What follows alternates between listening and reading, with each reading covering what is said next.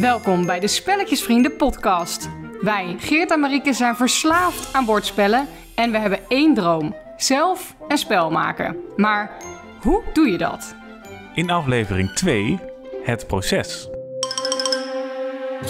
Superleuk dat je luistert naar de Spelletjes Vrienden Podcast. 2 weken geleden kwam onze eerste podcast online en we willen jullie even bedanken voor alle superleuke reacties die we hebben gekregen. Ja, dat was echt super tof om terug te lezen. En heel veel mensen hebben geluisterd en dat vinden wij ook heel leuk. Dus we hebben heel veel zin in deze tweede aflevering. Zeker, want nog even heel kort het plan. Wij willen dus graag een bordspel maken, maar we hebben geen idee hoe. Nee, en we gaan dus, wat we al in de vorige aflevering ook zeiden, we gaan mensen interviewen. Dat zijn mensen uit de bordspelwereld. We gaan podcast luisteren, boeken lezen, zodat we erachter komen wat wij nodig hebben om ons eigen spel te maken. Ja, en vandaag hebben we alweer een heleboel leuke nieuwe mensen in de interviewronde. En dat vind ik echt superleuk. Maar goed, eerst is het tijd voor de eerste rubriek. Wat hebben we gespeeld? Ja, inderdaad. Wat hebben we gespeeld? Nou, dit weekend zijn we bezig geweest met een behoorlijk pittig bordspel, kan ik wel zeggen. En ik hoop dat ik het goed uitspreek. Dat is namelijk Trismegistus, The Ultimate Formula. Ja, en daarin speel je eigenlijk een soort scientist die probeert een steen der wijze te maken. En dat is blijkbaar heel moeilijk, zo niet onmogelijk. En dat is een heel pittig bordspel met heel complexe regels, maar het is wel heel gaaf. Ja, en het lastige vind ik tenminste, is dat je eigenlijk grondstoffen op 2 manieren kan hebben. Ze kunnen nog ongebruikt zijn of onbewerkt en je kunt ze dan bewerken naar een grondstof waar je wat aan hebt. Maar de kleuren komen niet helemaal overeen, zeg maar. Dus als je bijvoorbeeld een gele grondstof hebt waar je nog niks mee kan, dan moet je die upgraden naar een blauwe. Nou, in mijn hoofd loopt dat helemaal verkeerd. Je moet echt 6 stappen vooruit denken. En waar ik ook erg veel moeite mee heb, is dan... Je moet elke keer een dobbelsteen kiezen. En die is dan zwart, wit of rood. En dan moet je dus van tevoren al bedenken... Oké, de komende 5 acties... wil ik dan het liefst rode acties doen? Of zwarte of witte? En soms heb ik dan een paar rode acties... die zeg maar echt noodzakelijk zijn voor mijn spel. Maar dan denk ik, maar daarna wil ik eigenlijk naar een witte. Maar dat kan dan dus al niet. Nee, daar moet je al rekening mee houden. Nou ja, we hebben nu 2 potjes gespeeld. Ik denk nog niet dat we de perfecte tactiek gevonden hebben.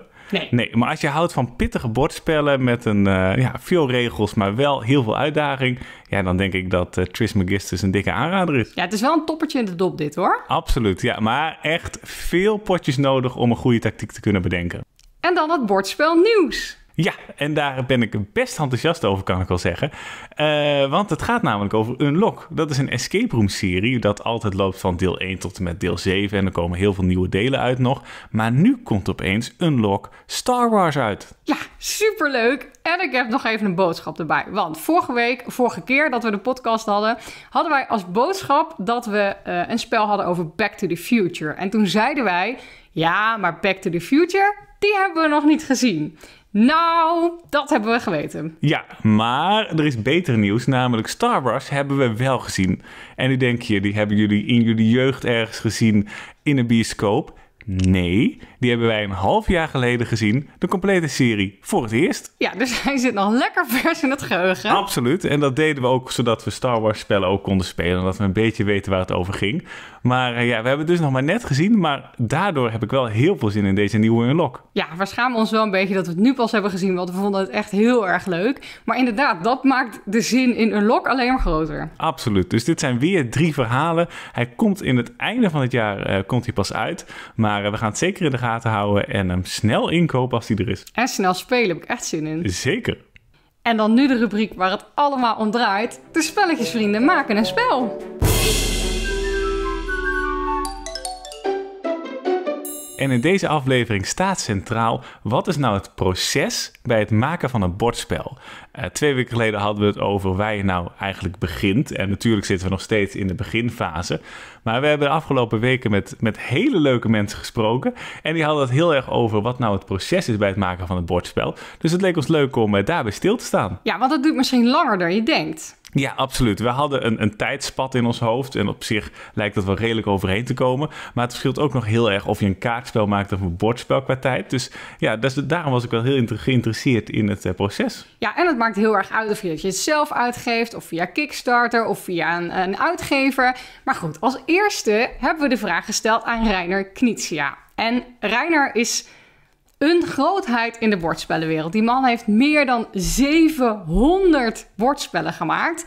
En nou ja, als je het toch over een expert hebt, dan wordt het niet beter dan Reiner Knizia. Het wordt niet veel beter inderdaad, want hij is al tientallen jaren bezig. Hij heeft bijna zijn complete leven gewijd aan het maken van bordspellen. Hij heeft bijvoorbeeld in Board Game Geek, dat is een beetje de IMDb van de bordspellen, heeft hij gewoon met een spel op 1 gestaan. Was hij gewoon op dat moment het beste spel ooit. En dat hebben maar heel weinig mensen bereikt. Ja, en er staat eigenlijk een beetje een verhaal centraal rondom Reiner. En dat moet je even weten voordat je dit luistert. Hij heeft namelijk lades in zijn kantoor. Dus hij heeft allemaal kasten met lades. En het idee is dat elke lade 1 potentieel bordspel bevat. Dus af en toe pakt hij een nieuwe lade erbij. Heel veel lades pakt hij er heel vaak bij. En nou ja, elke lade heeft dus eigenlijk een nieuw bordspel. Ja, inderdaad. En daar hebben we met hem over gesproken tijdens het interview dat we hem hadden. We hadden hem gemaild en toen, want zo gaat dat bij mensen die wat bekender zijn, mailde zijn agent terug. En die zei, ja hoor, hij wil wel een interview met jullie doen, maar wel via Skype. En dat is natuurlijk superleuk. Maar daardoor hoor je zometeen soms af en toe wel een klein tikje in het geluid. Ja, want wij hebben een hele goede microfoon, maar hij zat gewoon op zijn laptop. En dan heb je ook nog te maken met de verbinding. En Skype die trok het niet helemaal dat ons geluid heel hard was en heel scherp en zijn geluid heel zacht. Dus daar heeft hij een soort gemiddelde van getrokken waar niemand echt blij mee werd. Maar goed, maakt niet uit. We hadden wel een interview met Reiner. En hoe ging dat? Nou, dat ging volgens mij, ik vond het heel leuk, want het is een super lieve man. Ja, bizar. Hij was zo ontzettend lief en hij vroeg de hele tijd naar ons en wat wij dan van plan waren. Terwijl wij alleen maar heel starstruck waren en dachten, oké, heel leuk. Maar hij was gewoon super lief. Ja, nou, Reiner dus inderdaad een held. Zijn spellen komen nog steeds uit, ook in Nederland. En we vroegen aan hem wat voor proces hij nou doorloopt bij het maken van een bordspel. For me, a game always starts in my head. I'm trying to find some inspiration by keeping my eyes open. That means it's either some new thing I see in the city, it's some new thing I read about, it's an idea, it's a story, it's an event, it's something in history, which is the sparking point. And for me it's very important that that starting point has something innovative, has something new. Because starting with something new is usually a good hope to get out with something new. Whereas if you start always with the same and trample along the same path, then it's unlikely that something new will come out at the end. And of course, me as a professional game designer always have the ambition to create something innovative, something new.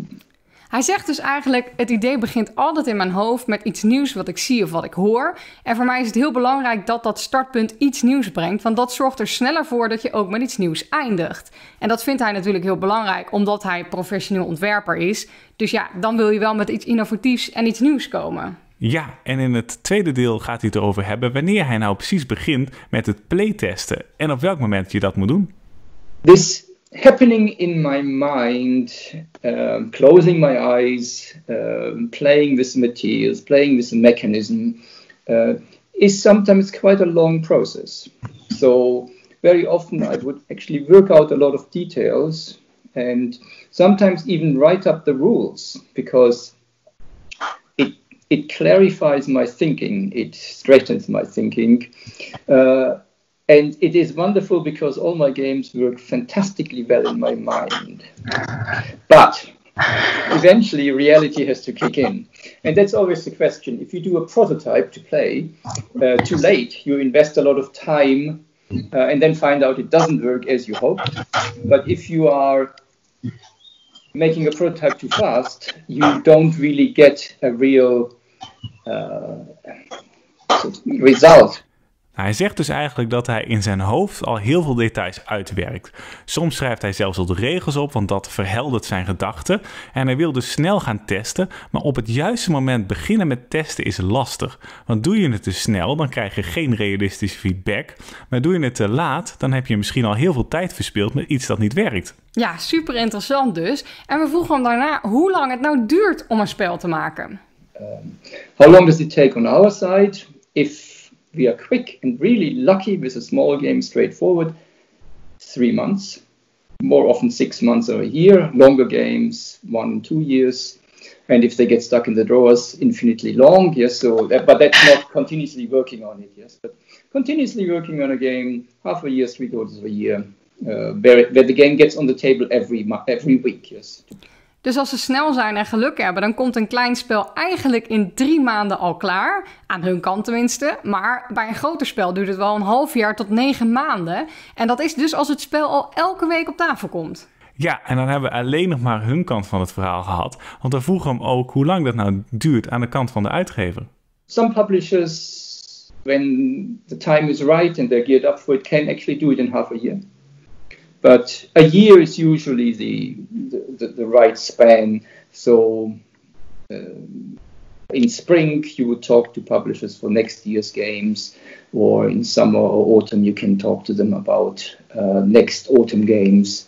And of course, smaller games are more for the spring releases, bigger games, high-price games more for the Christmas or autumn season. But it can take longer. And sometimes the publisher says, we are full with the range there, we go for 22. Or 23 even. I have contracts for 23 even in place now.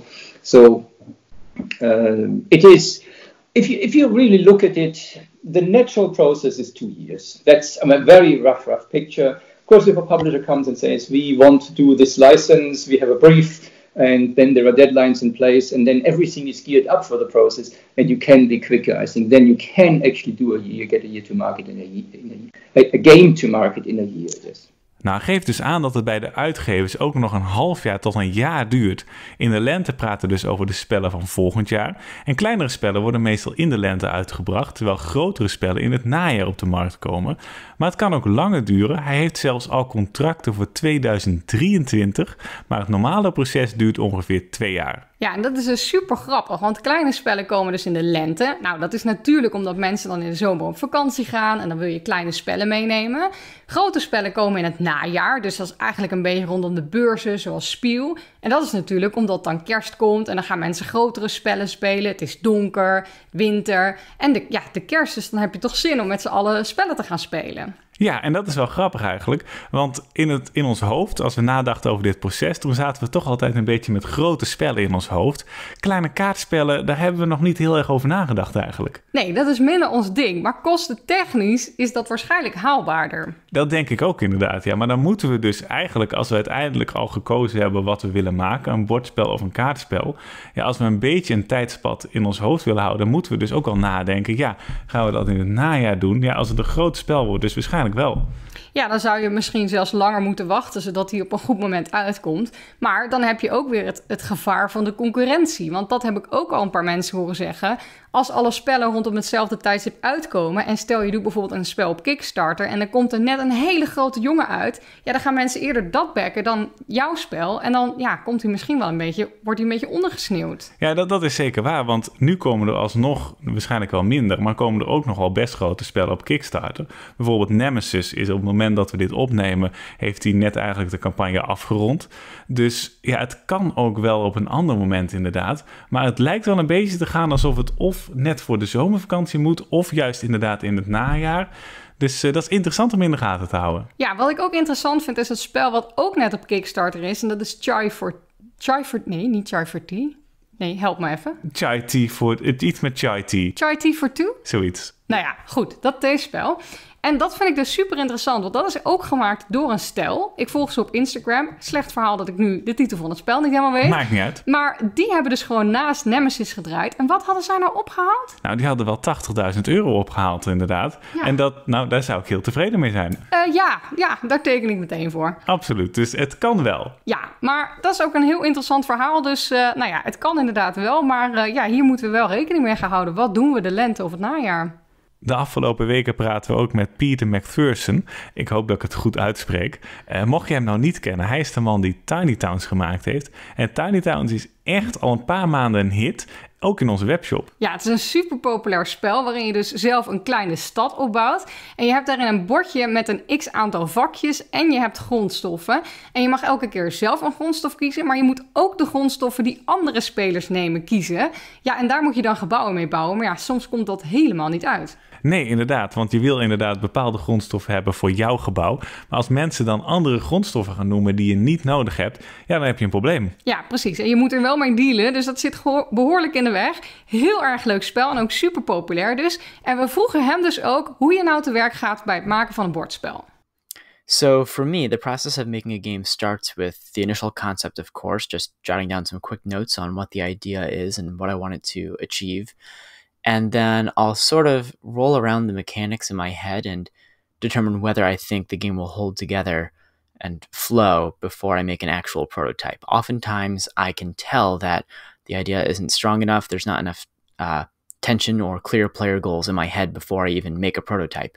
But once I think I have a good concept, I'll make a prototype as quickly and cheaply as possible on index cards using spare game parts, something where I can throw it away and not feel bad about wasted time or money or anything like that. I usually do a few solo playtests, just acting as a few different players before I show it to others. Then I'll usually show the game to my fiance.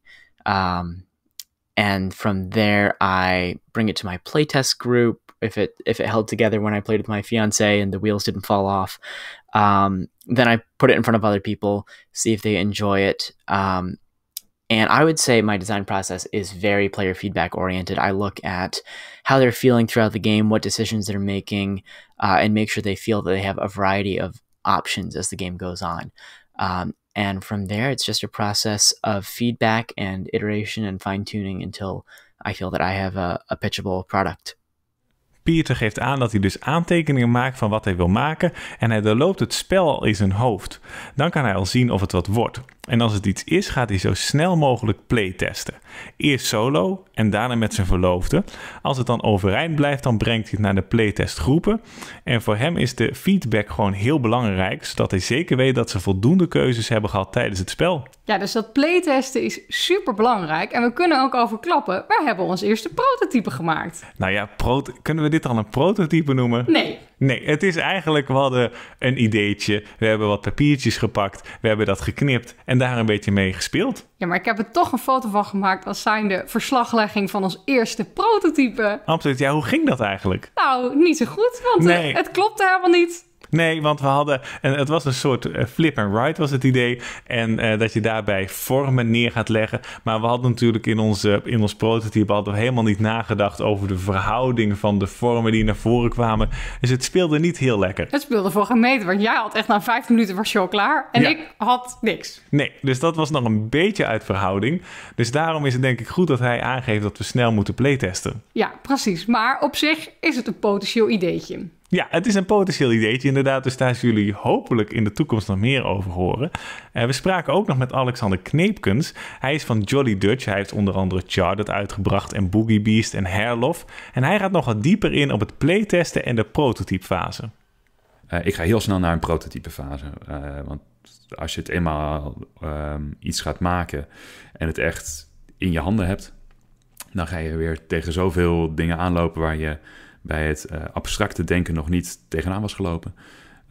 Je gaat gelijk regels proberen op te schrijven, zodat je moet proberen te denken vanuit het oogpunt van een speler en niet vanuit jou als ontwerper. En voor mij een hele belangrijke, ik heb hier thuis een 3D-printer staan. Dus wil ik iets maken voor een prototype, dan kan ik het gelijk er wat leuker uit laten zien. En dat merk ik ook dat heel goed werkt richting mijn testers die ik gebruik voor alpha-testen en voor beta-testen. De alpha-testers, daar durf ik nog wel naartoe te gaan zonder enige vorm van artwork. Maar dat zijn een stuk of 10 vrienden, familie en anderen die dicht bij me staan. Terwijl mijn beta-testers, dat is nu een pool van ongeveer 40 spelers, die het allemaal met een eigen spelersgroep of vriendengroep of gezin of iets dergelijks testen. En dan wil ik toch wel ook al een bepaalde vorm van artwork erop hebben zitten. Nog zeker niet de definitieve en meestal nog niet iets waarvoor we betaald hebben. Maar iets wat we even zelf in elkaar hebben gedraaid om het in ieder geval op een manier er wat aantrekkelijker uit te laten zien dan een verzameling losse steentjes. Geert. Ja? Alexander heeft een 3D-printer. Ja, dat klinkt wel echt fantastisch en ook serieus handig. Ja, ik ben er ook een. Ja, meestal moeten we, als we een grote aankoop willen doen, dat voor onszelf verklaren van, hebben we het nodig? In dit geval denk ik, dat we het nodig hebben. Wij hebben een 3D-printer nodig in ons leven. Maar de vraag is, hoe duur is zo'n ding? Ik heb geen enkel idee. Dus misschien is dat een goede om uit te gaan zoeken. Laten we hiervoor sparen. Lijkt me een hele topper. Want dan kun je dus lekker gewoon de materialen maken die je nodig hebt. En dan ziet het er gelijk al tof uit. Ja, ik zie sowieso al meer plannen met een 3D-printer in de vorm van upgrades en dat soort dingen. Ja, want ik had ook toevallig eerder een interview gelezen met Alexander. En hij gaf aan dat voor Charter dat zijn 3D-printer dagen achter elkaar draaide om van die figuurtjes te maken voor het spel. Dus ik denk dat je er echt veel aan kan hebben. Ja, want hij heeft die huisjes van Charter, die zijn in de prototype fase als 3D geprint. Ja. Sterker nog, wij hebben zelf een prototype spel van Charter, waar dus die 3D geprinte huisjes in zitten. En dat ziet er al super goed uit. Ja, je moet wel de doos dicht houden, want je ruikt wel dat het uit een 3D-printer komt. Dus misschien komt er ook nog wat geur vrij. Maar dat ziet er wel echt strak uit, ja. Ja, het begint een beetje te ruiken naar gesmolten plastic op een gegeven moment, hè? Ja, inderdaad. Dus doos dicht houden en dan werkt het. Hij gaf ook aan dat hij een A- en een B-testgroep heeft. En dat is ook wel interessant. Ja, want die A-groep die test is heel globaal als het spel echt net bedacht is. En die B-groep die gaat er echt diep op in als je dus echt al een wat verder ontwikkeld spel hebt. Ja, dus ik denk dat voor ons goed om te weten is dat we snel moeten playtesten en dat we dus eigenlijk ook 2 testgroepen moeten krijgen. Ja, en prototypes. En dan de luisteraarsvraag. Deze keer hebben we er maar liefst 2, want er werden superveel vragen ingestuurd. En de eerste vraag is van Lisa, die vraagt: speltesters nodig? Nou, en dat sluit heel mooi aan wat net al genoemd werd. Als ik denk aan de playtestgroepen, dan denk ik dat, wat Alexander aangaf, dat het handig is om er 2 te hebben. 1 van familie en vrienden en 1 van eventueel onbekende mensen.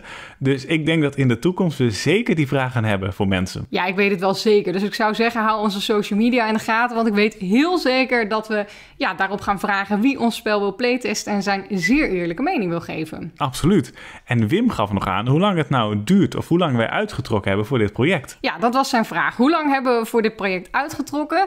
Nou, ik denk dat we ons aansluiten uiteraard, want wie zijn wij om een andere mening te hebben, bij Reiner Knizia. Minstens 2 jaar, maar het hangt ook een beetje af van de manier van uitgeven en of het een bordspel of een kaartspel wordt. Want ik wil niet op de podcast vooruitlopen, maar ik heb al wat vragen of antwoorden gehoord over de budgetten die je hiervoor uit moet trekken. Dus we overvallen een bank, of we sparen iets langer door.